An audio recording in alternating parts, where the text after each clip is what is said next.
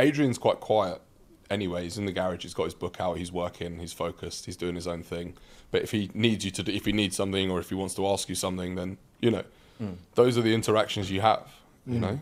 Yeah. It's very much sort of like that with everyone. It's sort of, you never really know, you never like feel the hierarchy, if you know what I mean. Right. Like, you're aware of it, you know, like, but it's never one of those things that you sort of talk differently with Adrian than I would with any of my other colleagues, you know? Like, it's very much... Yeah.